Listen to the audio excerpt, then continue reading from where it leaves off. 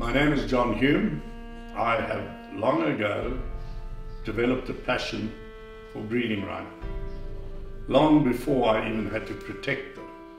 My motto nowadays is to breed better and protect better.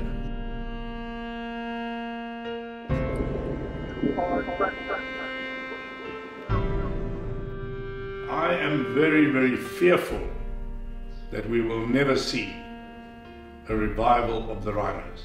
Our last poaching was 2 rhinos poached 20 months ago.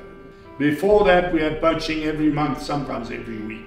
We are now, in partnership with GEW, hopefully going to put an end to that poaching permanently.